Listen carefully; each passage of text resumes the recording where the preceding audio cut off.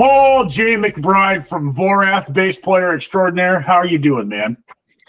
I'm well, Matt. How are you, sir? No, I'm doing all right. Things could be worse. Had a pretty good Thanksgiving holiday. Everybody seems to be doing well, so I'm doing all right. Tell me what Voraath is up to, man.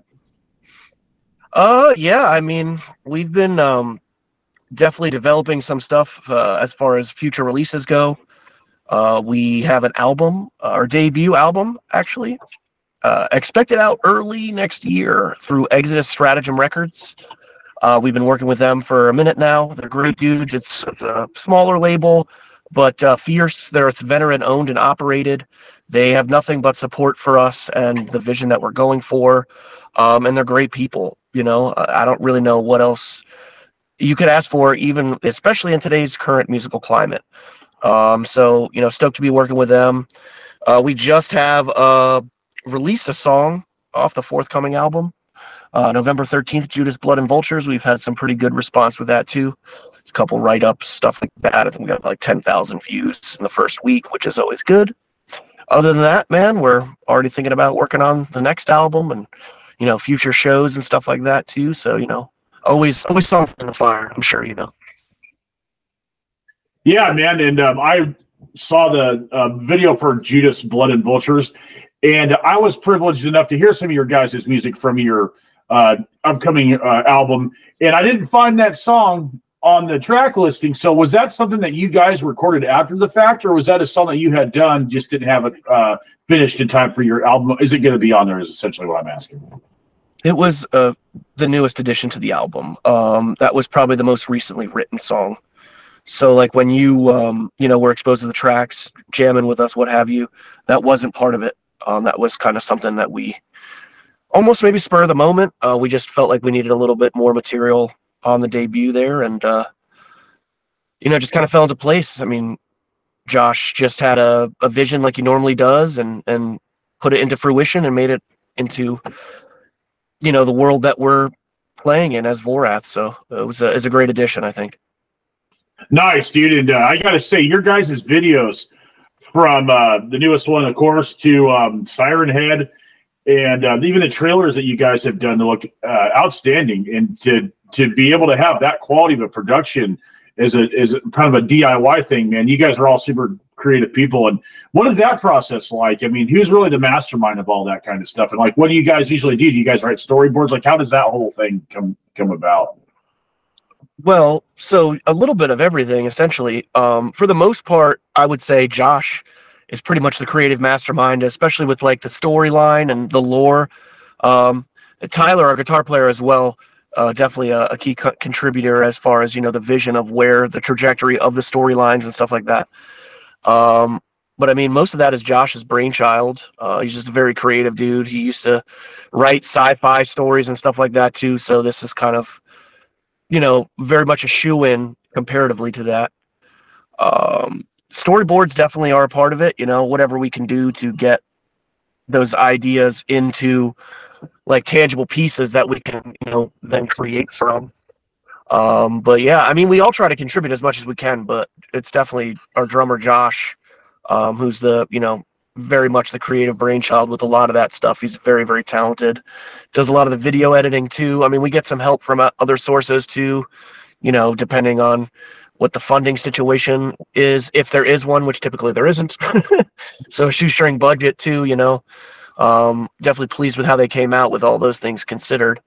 But yeah, I mean, Josh is a wizard, dude, and he makes it happen regardless of what we have to work with. So I'm super pleased with it, and I think a lot of people that see it or listen to it maybe almost don't believe that we do it with, you know, with the tools that we have, the minimal resources that we have currently at our fingertips. But hey, I mean, play the cards you're dealt, man, you know.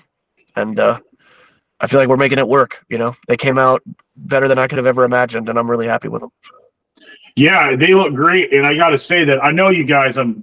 Was fortunate enough to play with you guys in Voraath, filming for a tour, and on the Rings of Saturn tour that we both did. And you guys definitely make the most of what you got. I mean, Josh is a wizard, super talented guy, and Tyler is you know, he's like the mechanical genius of the outfit here, in my opinion, anyway. I mean, you guys total team effort. I mean, but you know, it seems like man, with Tyler with string, gum, popsicle sticks, you know, and the whole nine, you guys can, you guys can make the pyramids or at least something that floats if you have to. So, you know, it's not a surprise that the videos always look so good. And, you know, like, what's different now in this incarnation of Voraath? Like, what's different than, like, how do you see you guys moving forward?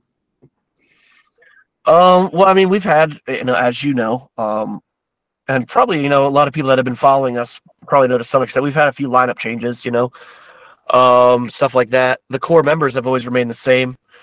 Getting Chelsea on vocals this past year or so was definitely a big game changer, as far as even just the drive behind, you know, what we want to achieve, and just, you know, the vibes and everything too. You know, personnel is everything for sure. And then obviously something that like logistically works out. You know, I know a lot of band members and stuff like that don't all live in the same state or even country and stuff like that too. But for what we're trying to do and like the availability of all that stuff too, it definitely helps that, you know, she's closer as well. And yeah, I mean, the future, we want to, you know, take the storyboard and the lore further than it's been. Keep creating that. I mean, very much akin to like a video game that is a metal band, you know. We're all big video game nerds, and like, you know, Elder Scrolls, stuff like that with immersive lore, Lord of the Ring. I mean, you name it, anything nerdy and immersive. It's pretty much what we're going for. I mean, getting our song in a video game would be awesome too. I mean, there's really no limit to what we necessarily hope for. Definitely some shows, probably some tours and stuff in the next year. You know, more videos as well too. We have the album coming out, so definitely at least a couple more singles off of that. And then, I mean, whatever else we can, you know, do to further boost the trajectory of the band in a positive and professional way, which may be few and far between in the extreme metal world, but hey, I keep hoping to think it's out there. No, it is. You just gotta know where to look. But hey, but yeah, I mean, other than that, you know, just what I mean, anybody would hope for in a band that they're passionate about. You know, I want the best for it, and I think that we have the tools to achieve that. You know, maybe not today or tomorrow, but hopefully very soon. You know, and absolutely, I'd have to say, because I've seen both sides of the band, like from different perspectives, and getting Chelsea in the band was a huge boost to Voraath, dude. There's no doubt about it. And, you know, she brought a lot to the table. And that being said, dude, like, I think that for from where you guys started, when I saw you guys on the Rings tour to where you are now, it's definitely, I think it fits the vibe of the lore better. I think it fits the story overall better. And the lore is pretty deep. Like, why don't you talk a little bit about the lore? Because when I first heard this stuff, I was just like, man, this is really cool, number one, but just the level of detail that Josh went into all this stuff is just crazy. So tell us some of the lore, Paul. Okay, so it essentially takes place in the far future, but still in the same location that we all exist in like the, you know, North Carolina, South Carolina, Appalachian region. 80% of the population has been destroyed. A good way to like sort of jumpstart of like where the scenario is, like before I go any further, if you think of like the video game Fallout or like Mad Max, and then cross that with like Halo, the video game, it's kind of like a cross or a mishmash of all those different things. And that's kind of like where we've sort of become after, you know, this apocalyptic event. Essentially, the future in that world that we've created is, like most sci-fi worlds, pretty dark, bleak, and depraved and hopeless. Maybe like 3 to 5, you know, maybe all robber barony type of corporations that are essentially the government that just run everything. They'll hire mercenaries, they'll do whatever they need to do. And then there's these, you know, alien entities, almost like godlike creatures, like the Atai and the Kerr. I mean, it's way more immersive. We probably don't even have enough time for me to talk all about that, but yeah, there's celestial powerful beings, there's terrible corrupt government world corporations, and there's us, Voraath, which are just people trying to survive and, you know, find their next meal and make sure their family's safe. And this is the soundtrack essentially to those escapades. And the way it's built, I mean, you could kind of have you could kind of go in a lot of directions with it. I don't want to say like The Walking Dead, but like that maybe sort of model as you travel, meet new people, other people come and go and what have you, whatever the case may be. New gods appear, new corporations. I mean, it's a very big, open, broad palette that we have to work with, but there's a lot of specific detail within that.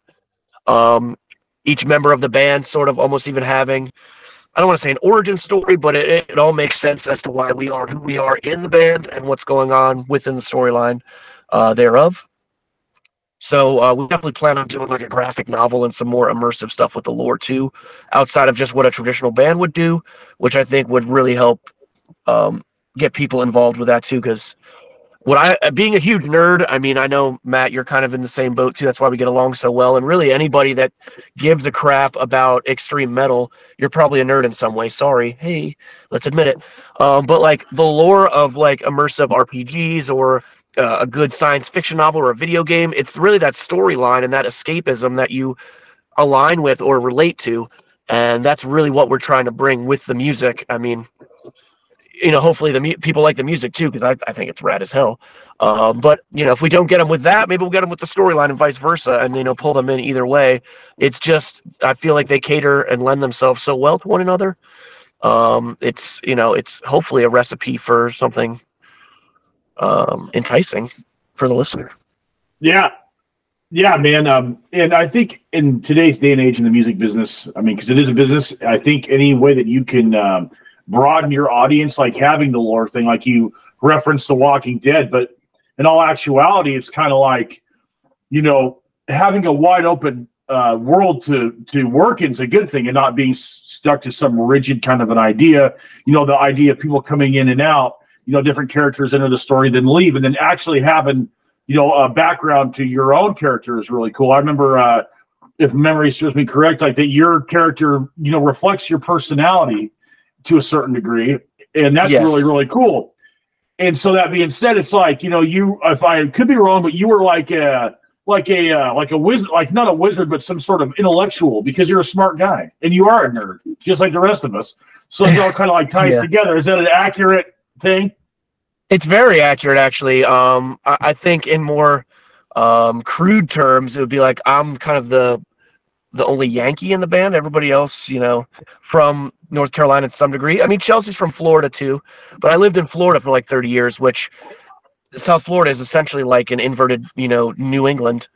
So a lot of my mannerisms and stuff like that are a bit different than like Josh's and Tyler's stuff. I mean, we're just different regions. So writing that sort of like Yankee mentality into my character, as in like, I came from a distant area. I was exiled, may or may not have been donned some extra sort of powers or abilities. I mean, that's kind of all still to be unraveled and determined in the storyline as it expands. But yes, we all find our way in this area of the U.S. that we currently are in. But I'm just not originally from there. So yes, what you're saying is maybe not like a wizard, but like different than the rest of everybody, but still a mercenary for hire with, special traits and character abilities. Dude, it reminds me of The Stand. Kind of that thing where everybody's like from different places and they converge to one area, and they like that whole thing. It's kind of like that. It's a great analogy. That's a great read too. Freaking so as you had mentioned, you're from Florida. Let's talk about that. I know that you worked with Derek Roddy for a while. Let's talk about that. How was that whole experience, man? I remember you saying that he was pretty prolific and, he taught you a lot of different lessons about the music business. So, like, what's that all about? Absolutely. I am just always super grateful of the time I had playing with Derek. We did multiple projects for about over a 3-year time frame. One in particular that comes to mind is Fire for Effect, which was like actually the last recording that the late, great Brett Hoffman, the singer of Malevolent Creation, did before his untimely passing. And that's available online if you, for some reason, get a wild hair and want to look it up, anybody that's listening. But yeah, playing with Derek it changed the way I see myself as a player. One of the big things he taught me was to focus on yourself as the player and not the band that you're in. Not that the band that you're in isn't important, it absolutely is, but if people like learn who you are, the player, like Paul McBride, you know, good bass player, Matt Miller, amazing guitar player, or, you know, Josh Ward, amazing drummer, Derek Roddy, great drummer. If they know you as the individual, whatever you're aligned with in the future, it doesn't matter, will always garner that attention. And I think a lot of bass players, especially in heavy metal, the actual bass players, the 50 of us on the planet that exist, we have a tendency to like hide behind the shadow of the band, whereas you have to completely change the way you think about how you see yourself in a professional musical application, if that's what you want to do. But that changed it for me. And then also, you mentioned how prolific he is. I mean, he's been on so many records. He played on a Blotted Science record. He was like one of 11 people to try out for Dream Theater when Mike Portnoy originally left, and now he's back, which is amazing. A lot of the times, like, trust in your gut, especially when you're recording something, you can get stuck in like a nitpicking whirlwind where you'll never be able to like recreate that initial energy that you had when you like just sat down and cranked it. Yes, you want to edit. Yes, you want to make sure it's perfect, but like there's still something to be said about that initial energy and intuition that you have. And I think a lot of that gets lost sometimes with like modern DAWs and studio applications and stuff like that. Definitely having that identity behind what you're doing, still using technology as a tool, but don't use it to define your sound and sound like everyone else. I mean, he has a huge identity behind the kit. I mean, anything you listen to in his catalog, you already know it's him because you're listening to it for that reason, but it's very, his sound stands out. It's very defining. You know, a lot of the greats are that way too. I always felt like if you can't tell who that is within 30 seconds, I don't know if they're doing their job well enough, you know, but having that identity behind it, which he has, I mean, he's made a career off of it, and, you know, nothing but respect for sure. He gave me a lot of great opportunities playing professionally and stuff like that too. We made some of the sickest music I've done. We have a record that's available on like Spotify and stuff. When we were called Ends, ENDS. I was short-lived, but packed quite a punch, man. We did a couple other things too. Another, not to carry on here, but we did another project called Band Horde that we somewhat did. It has like over 150 different artists on it. You know, Kevin Talley from who used to play for Dying Fetus. I believe Lord Marco's on it. Some ex-members of like Morbid Angel, I believe. I mean, there's so many people. I don't want to misquote who's on there. Derek's on there. I did bass on one full record. It's a three record release. It's been in the making for like 6 years at this point, but that should be coming out hopefully in the next couple of years too, so that's cool. But yeah, long story short, Derek, nothing but professional. Just changed the way I saw myself as a musician, and he opened my eyes to a lot of tools that I already had at my advantage that I didn't even know how to use. And I'm nothing but grateful for the time that we had, man. He's a great dude, as well as he's just as cool and understanding as he is a fucking amazing drummer.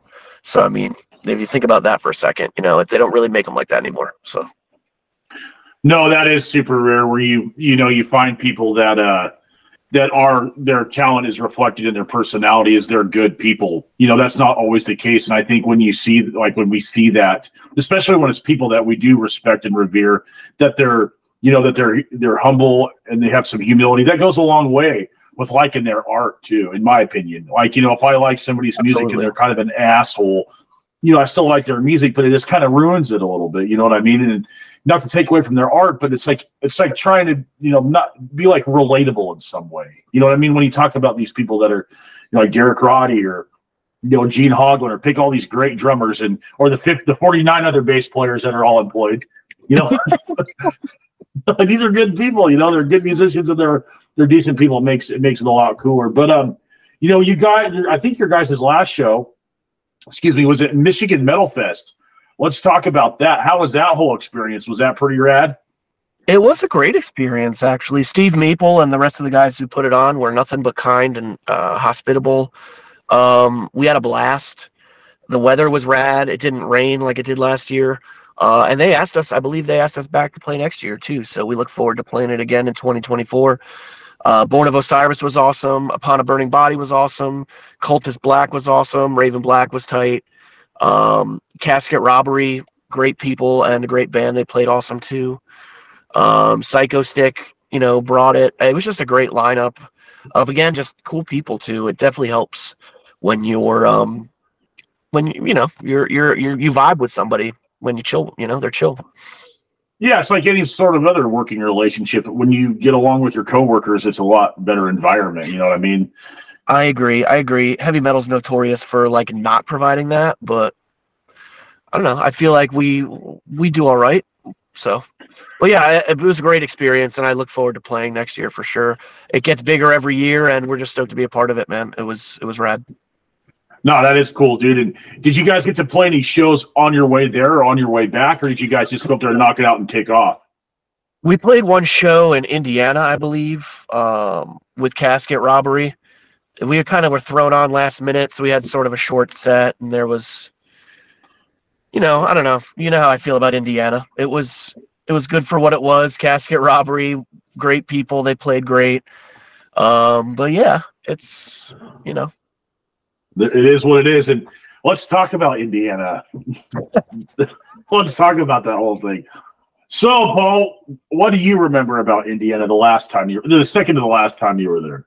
Oh, yeah, when we played that Rings tour. Yeah, that was a time. And let me get a prerequisite here. I'm sure Indiana has some great redeeming qualities. John Cougar Mellencamp is a sweetheart and should be protected at all costs. Every show experience I've had in Indiana has been subpar, to overstate it, quite frankly. I believe you're referring to the Emerson Theater, Matt, that we played on the Rings tour. Is that the one you're talking about? That's what I'm talking about. It had a no AC or running water, if I do remember correctly. Yes, but wait, there's more. They didn't turn down the house music at all, even during sound check. A lot of the staff were just, running out, having shots in between songs, which is fine. Any one of these things we mentioned by themselves, stand alone, is just like, hey, that's showbiz, rock and roll. We've toured a lot. Nothing's ever going to be picture perfect, and that's fine. We improvise, we adapt, and we overcome. We're not playing like top 40 pop classics, you know what I mean? We're playing an underground, extreme niche form of heavy metal, which we love to death, but I mean,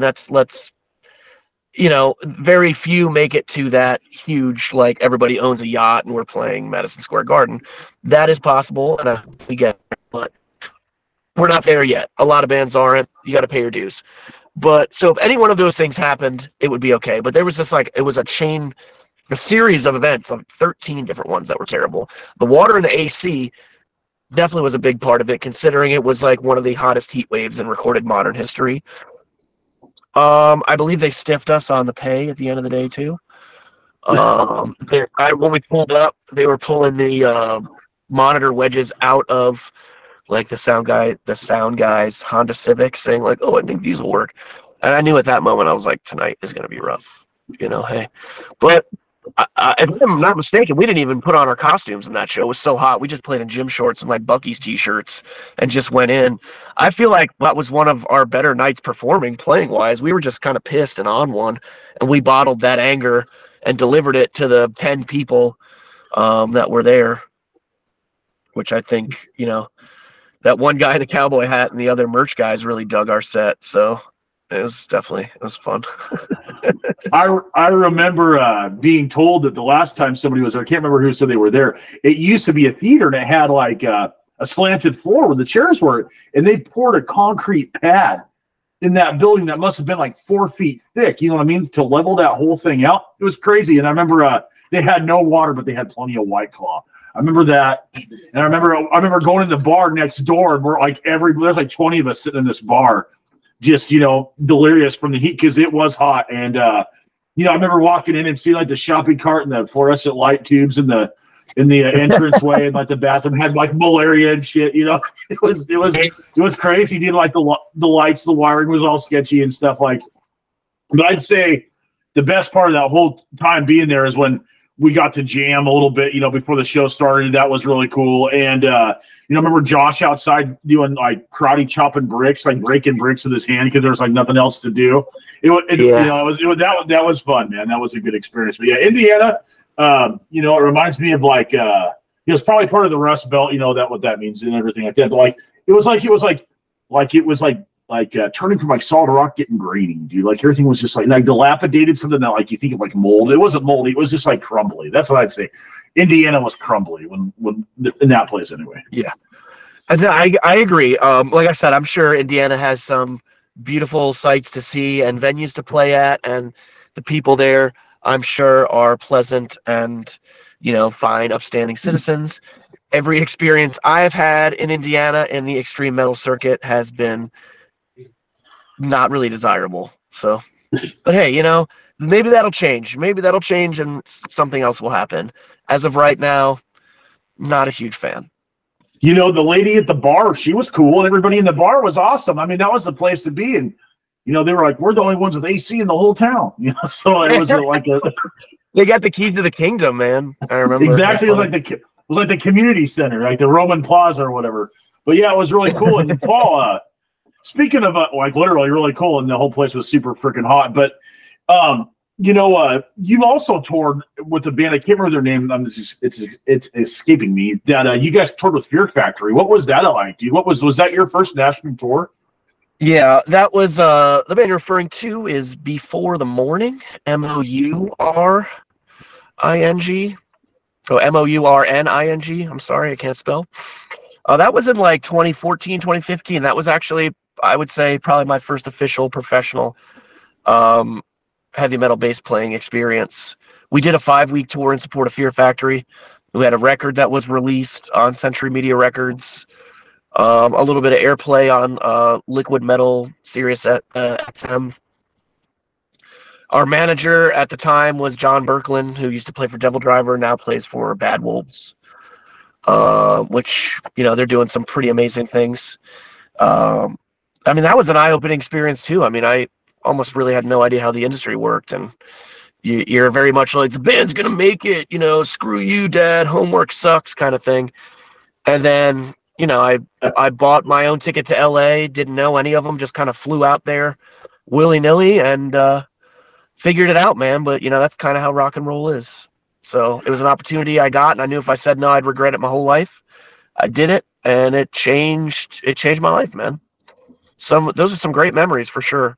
Touring with Fear Factory was awesome too. What a professional band at the time. Burton was still singing for them, and I actually became very good friends with Mike Heller, their drummer, who I still talk to this day, man. Just a fantastic, talented human being and drummer. Just a great guy. That's awesome. Another one of those. Oh, sorry. Go ahead. No, I apologize. I was pretty much done. Sorry, I apologize. Another one of those dudes that's super talented, but a good dude. You know what I mean? I'm sure that's more common with like drummers and bass players. I think the egomaniacs are probably the vocalists and the guitar players are the ones that probably have the ego. Well, we definitely have our fair share. It's like our own unique brand of like megalomaniacal individuals. But a lot of us are just like such weirdos that we got to stick together because, who else is gonna like listen or make it happen? So, but yeah, I don't know. I've always, as a bass player, I've always felt it's good to be involved with talented drummers, especially in a heavy metal application. Because I always felt like, and I'm sure you agree too, being as talented as you are on guitar, but in a metal band, if your drummer sucks, your band sucks. That's just cut and dry how it is. And since there's such that deep connection with drum and bass, maybe not in a lot of modern metal bands because, they phone it in or they have their younger brother play guitar or something or they program it. But there's a deep connection there too. And I feel like it can really just do wonders for a band as a whole when you have that bass player drummer connection and they're both on the same level, and same like ideals and, maybe even similar abilities. Who knows? Absolutely, dude. And that's one thing I do have to say is that, Josh is a great drummer. He really is. And he's a hell of a nice guy. He's super talented. He plays guitar really well too. Talented dude. And your guys' locking in was really good, dude. I noticed that. And that was one thing is you guys had, familiarity, of course, is a part of it. But like subconscious connection. Like you would even know like when the changes were coming, like that, just not because you played it before, but like you knew instinctively like how he played, and you guys really did have a good symbiotic relationship musically, where it just seemed like you were able to catch every little thing that he was doing. Because in my opinion, like Josh, when he elaborates really cool on stuff live, and so like getting to actually play the set with him, like it was kind of like I was always had to be on my toes to see what he was going to do, because it was the same, but like for somebody from the outside looking in, it was like, unless I, it would take a while to catch everything that guy was doing, because it's subtle, subtle and not just, the basic stuff. So that was one thing I did notice, was that your guys' musical conversation was really, really, really strong, especially when we were jamming on stuff just for fun. It was really cool to see that, man. Awesome, man. Thank you. Yeah, I mean, Josh, when someone's like a talented player at that level, it just makes everything really easy. I always feel like, if you're the most talented musician in the room, you're probably teaching then, or you're in the wrong room, or maybe both. So just being around people of that level definitely helps me grow as a player too. I'm trying to keep up. Sometimes I feel like I do an all right job, but hey, they haven't fired me yet. So, but yeah, I mean, just being into the same types of music and like the ideals that hold strong in those bands that we know and love and respect and grew up with, transposing that into your own identity and then jamming that with somebody and like sharing that experience with them, you're almost having like similar thoughts. You know what I mean? You can kind of expect that they're going to go that way or do this, or like where their head is at.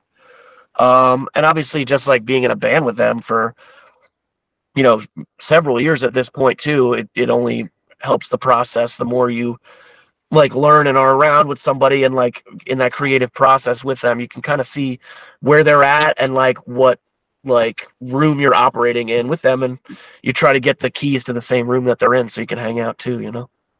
Absolutely, dude. Like like you were saying, there's familiar things in the style of music that we play. Like, you expect certain things to be played. Or like, what I mean? You kind of have a clue how it's going to go.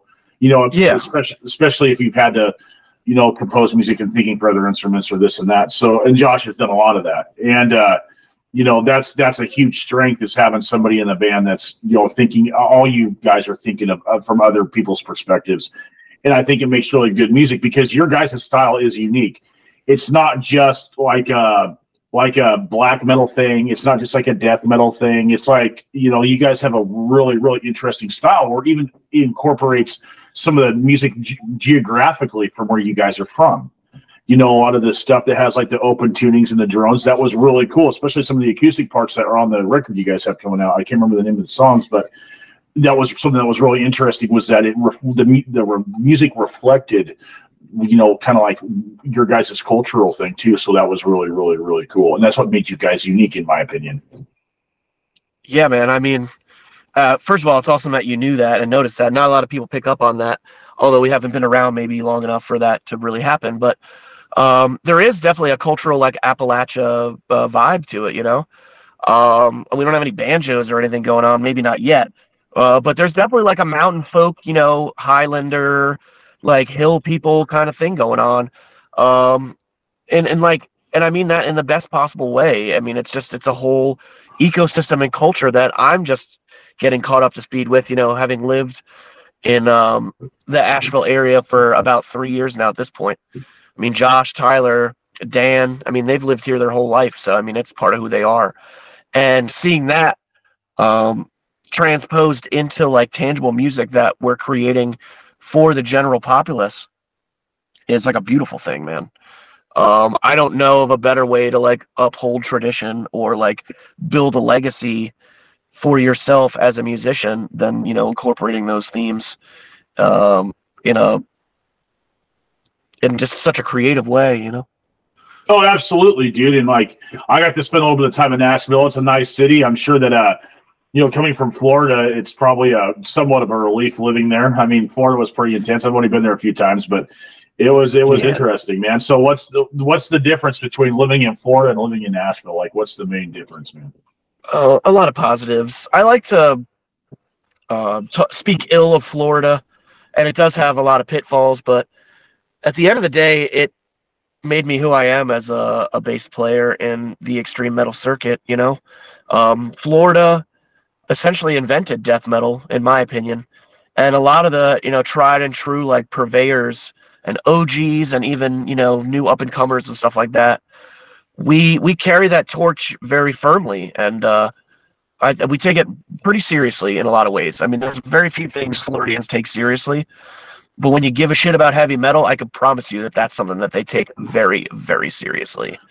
And that just it built a respect for me for the craft doing that.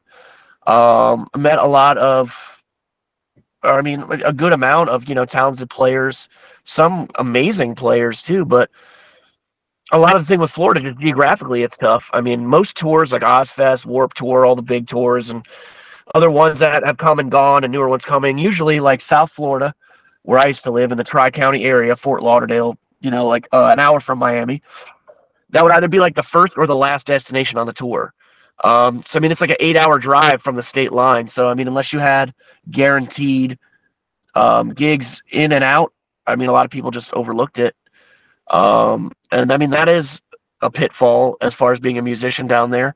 You kind of have to get out and like spread your wings and like show people what you got. You're almost like kind of sharpening your sword in a vacuum. People don't even know who you are, and then you come out into the world and they're like, who the hell is this? So it like, it kind of like makes you tough and strong, at least in like the metal circuit, in my opinion, at least. But as far as the difference goes, I mean, I got a lot of great opportunities as soon as I moved from Florida, probably like within the first year, which was, a big game changer. Less traffic. Somehow the cost of living here is even cheaper than Florida, which is crazy.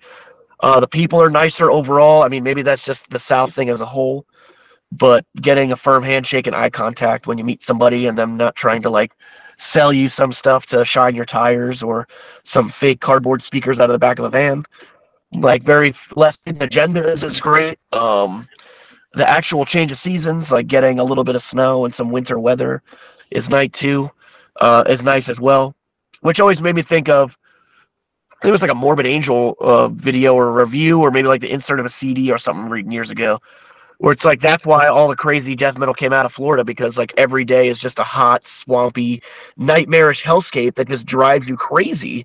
And that's just how that crazy, intense, insane, awesome music was spurned just in a pressure cooker of psychosis and alligators. Yeah, man, like it's hot and then it's raining real hard and then it's hot again. It's intense down there, man. It is a hellscape. It's like I mean, it's kind of like like Norway with all the black metal dudes. It's kind of like an extreme place for extreme people equals extreme metal, dude. It's very much like that, but on the hot end, not the cold end. Yes, I agree. Right. I agree. I mean, there's cool things about Florida too. I would recommend visiting, but I lived there for like 30 years. It just kind of, people that live in Vegas probably feel the same way. When you like grow up in a tourist town, it kind of messes with like your identity of who you are. But I do miss the seafood dearly. Absolutely miss the seafood more than anything. The beaches too. I mean, the Treasure Coast has some of the nicest beaches in the United States of America, in my opinion, and I will die on that hill. Not a whole lot much else that I miss aside from my family and friends. But I definitely would look forward to going to Flanagan's again and maybe eating some steamed swordfish or something like that. So nice, man. That does sound good. So when should we expect the Voraath album to be released? I would say we're currently projecting like January, maybe February. So I would say early next year, within the next few months at the latest. We'll probably have another single come out as well with that release. But everything's, cut and printed, and we're just behind the start line here, waiting for that gun to fire, and then we're off to the races, as you know how it goes with album cycles. So, probably some touring in support of it, some new merch, the whole 9 yards. Any more barbecue sauce in that merch run? Yes, absolutely. That was, pun intended, a hot item. We sold out of that pretty quick. And that's Tyler's like family recipe. So as fast as he can make it is as fast as we usually sell that stuff. But we definitely plan on making more of the regular and hot variant of the Voraath barbecue sauce. Yeah, everybody just really liked. That's weird. You take a you kind of take a dice roll with the random merch items. I always feel like every band should have like at least one hidden variable, like offshoot weird merch item to like stand out. And we did that with the barbecue sauce, and man, it worked out great. We had 12 cases of that thing. We sold out of that in like a few months or so. Yeah, that was a hot item, pun intended. I remember you guys were selling bottles of that stuff on the tour that I was a part of with you guys. But that's cool. We look forward to hearing that release, dude. And your guys' music's awesome. You guys release quality content, and you're gonna have another single. Will it be a video as well, or just the single? It will have a video. We're gonna try to make sure we have correlating visual media, at least from a lore perspective, with at least every up and coming release in the near projected future. It just not only in an effort to further build the lore and expand that, but to give the listener something more as well too. We're just excuse me. Yeah, so short answer, yes. We are probably going to have a video with pretty much every release if we can help it. So nice, man. Is that a track that's already been on the EP, or will that be something that's, or excuse me, not the EP, but the LP, or is that a new track, or is it one that you guys have already had? It'll be a track that's on the debut release coming up. All right, cool. Awesome, man. Looking forward to hear it. Paul, is there anything that you'd like to say before we go? That's pretty much it, man. I mean, it was always a pleasure, hanging with you on tour and the time that we played together. You're a great player, man, and you've had a lot of cool opportunities come up recently too. I know you did that Possessed tour and stuff like that. And I don't know, I look forward to hearing everything that you release, man, because you're a hell of a player, and it's just exciting to me. And I think a lot of people want to hear more, myself included. Well, thank you, Paul, and likewise, dude. Always a good time hanging out with you, and I'm looking forward to what you guys are doing too. And I wish you nothing but all the success that you guys rightfully deserve and you're working hard for. And you're a good friend of mine and value your friendship. And tell everybody I said hello. But Paul, I'm going to let you go. Have an awesome rest of your night, and talk to you soon, dude. You as well, Matt. Be well. Be safe.